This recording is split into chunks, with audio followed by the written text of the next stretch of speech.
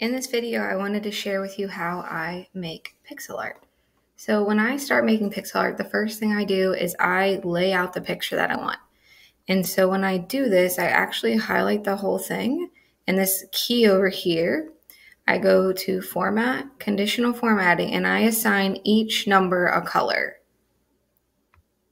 And then once I'm done and I have it all laid out and it likes the way, I just delete all of those so that only the numbers are left. And then this tells me which colors I used. So from here, I go ahead and I pick how I want the questions to be. And this one, I'm using the indirect formula. So I made myself a note where each one is. So question 1, the answer, I'm going to make 1, and it is located in E41. So this right here needs to be the same as what's in E41 if I want it to work. So I'm going to click around. And once I have all the ones that I want selected, I'm going to go to Format, Conditional Formatting, and then Custom Formula. Okay, and so I need to know where this answer is. So I'm going to say equals $, and this answer is an AW9. So AW $9 equals. And so I want this to change colors when it's equal to what's on the other sheet. So I'm going to say indirect, quotation, sheet 2, and it was an E41. So when this one matches sheet 2 E41, then I want it to change colors. And so here, if it's not a color that I want, there's lots and lots of hex codes out there. You can go and find the one that you like. And the one I want the background to be is BAFFC9.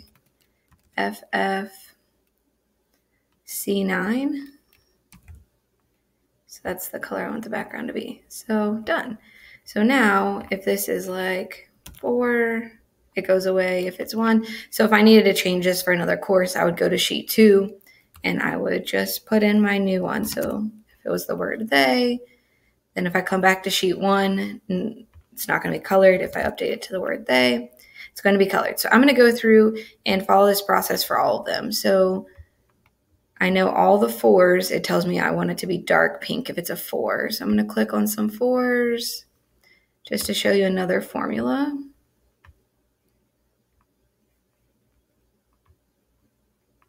And I'm going to delete these numbers once they're done.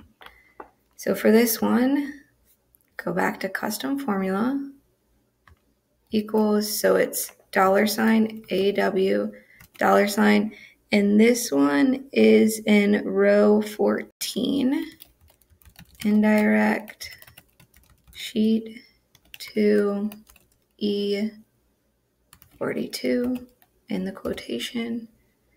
And then the color I want it to be, so my legend says that 4 is dark pink. All right, so I'm just going to continue this for all of these, and then I will show you again what happens when I'm done with it. All right, so I am on the last one, so I just wanted to make sure you see how I finish it. So I've been clicking around. So now I just need to click on all the spots that I have left. You'll notice I have 2 colors left. I've been trying to do 2 colors per question just because this is a larger puzzle. You don't have to do the background. I just did it so I could kind of add a little bit of mystery to the picture.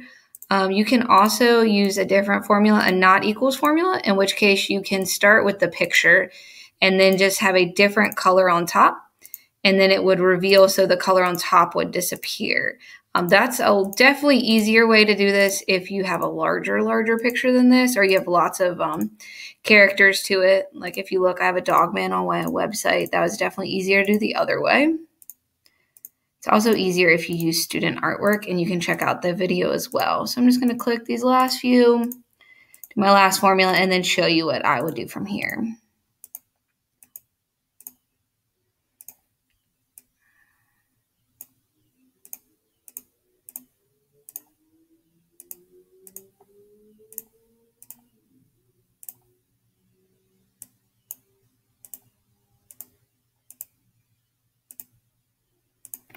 Okay, so my last one.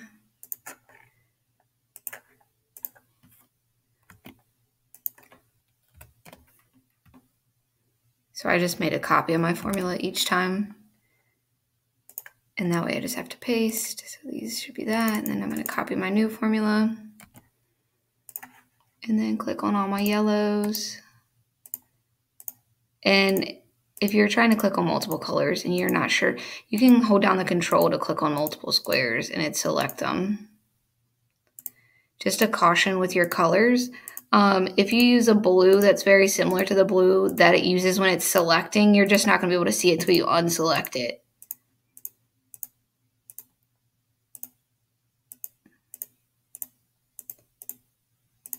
You may notice in the top left, I went ahead and as I finished each number, I deleted the number and the code for it.